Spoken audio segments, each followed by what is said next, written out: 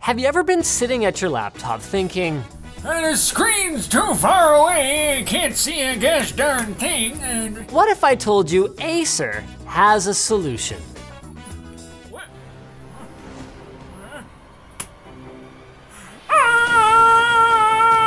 Well, that's pretty neat, I guess.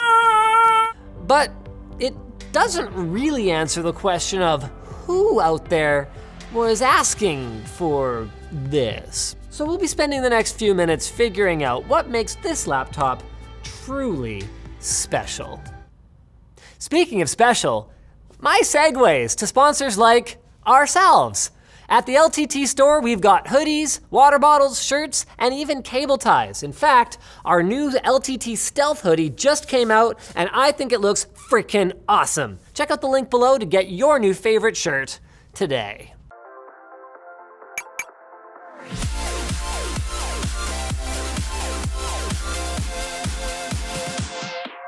Let's start by figuring out just who the heck the Triton 900 was made for. My first thought, honestly, game designers. It's a super powerful machine with a party trick that's right up their alley. The surprisingly robust feeling hinged screen gives you 3 positions to work with.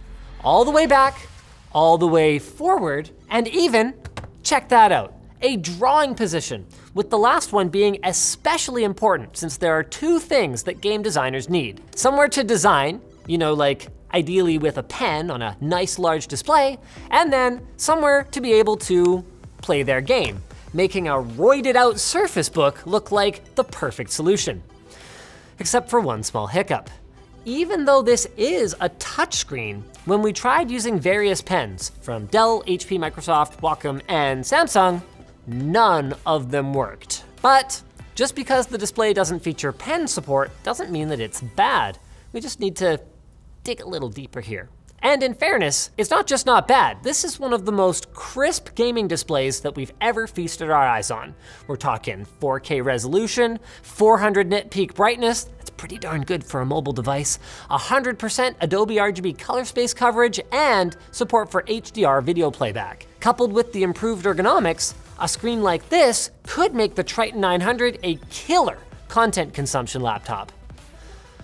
But we've got another problem. I mean, if you wanna buy a $3,800 US machine to watch YouTube videos, be my guest. But it's probably not the wisest move ever. Plus, the speakers kinda suck.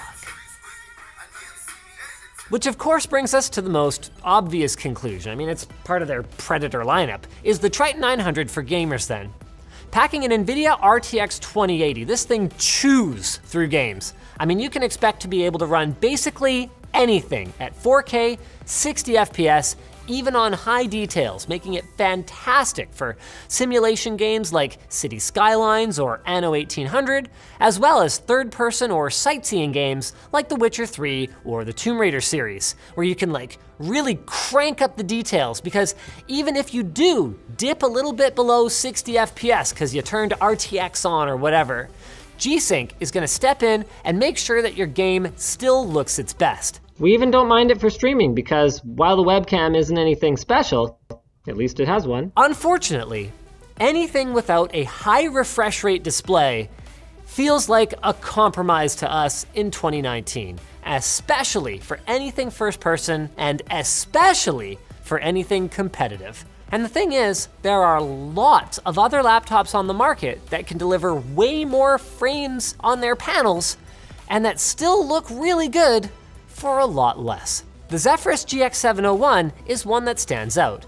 It's nearly as powerful as this machine, while, and I never thought I'd be saying these 2 things about this Zephyrus, being a lot easier to use as a laptop and a lot cheaper. All right then. So let's say maybe you only occasionally game, but you also need lots of power and a really sharp display for other things, like, I don't know, number crunching or 3D modeling.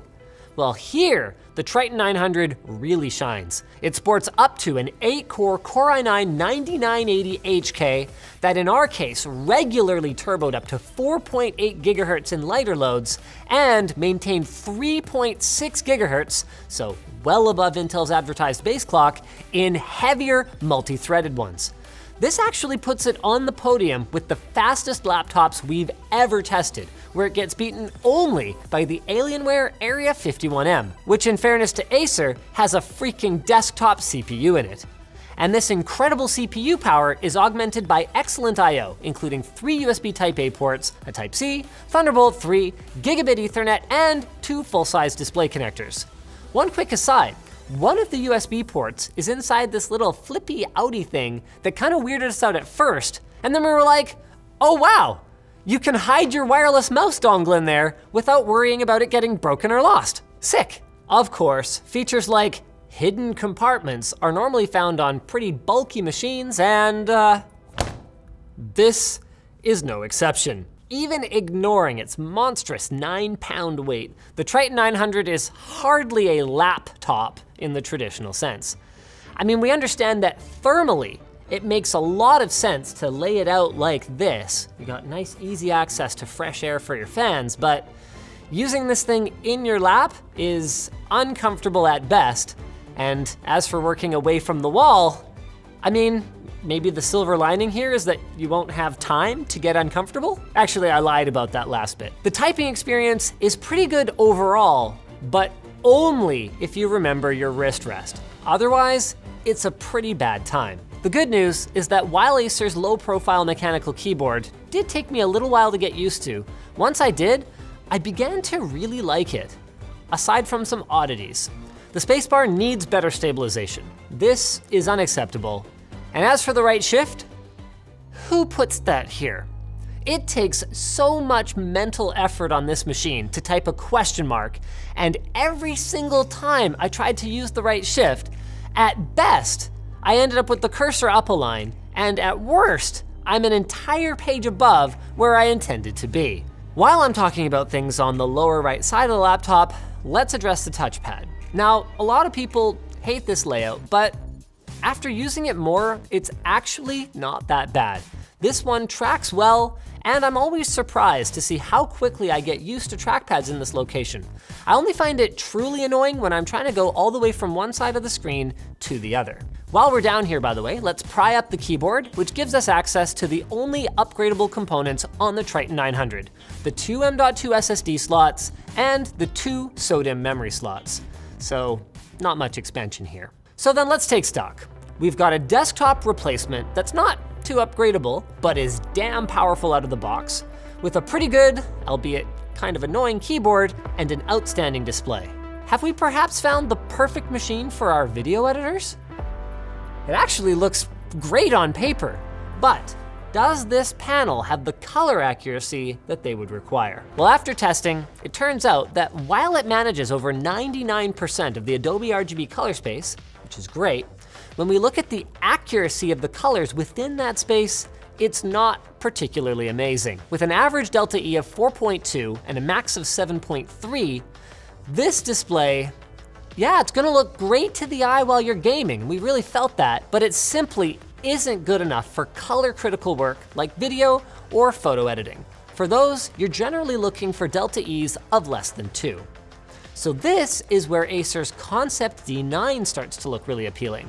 It's basically the same laptop, but it includes a Wacom digitizer for professional level stylus support, and it's color calibrated out of the box so that you can trust that what you see is what others are going to see. Only problem is, the Concept D is projected to be about $1,000 more than the Triton 900.